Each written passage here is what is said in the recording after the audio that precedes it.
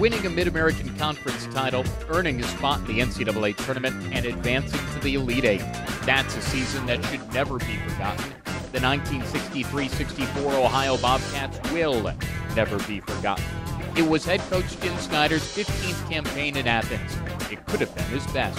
The Cats went 21-6 and 10-2 in the MAC.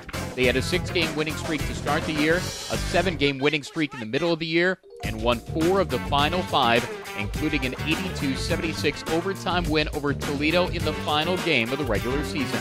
Round 1 of the NCAA Tournament took place in Evanston, Illinois. The Cats outlasted the Louisville Cardinals in overtime, winning 71-69. Then it was off to Minneapolis, Minnesota, with a date with another group of Cats, the Wildcats of Kentucky. There was no need for overtime there. Ohio won by 16 over 4th-ranked UK, 85-69. The season ended in the round of 8 with a loss to 2nd-ranked Michigan, 69-37. Jerry Jackson led the team in scoring with just under 18 points per game. Don Hilt and Paul Story also averaged in double figures on the year. Hilt was a double-double cat. He reeled in 10 rebounds a contest.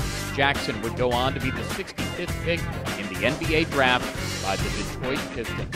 On February 10, 2007, the team was honored with the banner hanging from the Convocation Center rafters. And now we welcome them back to their 50th anniversary.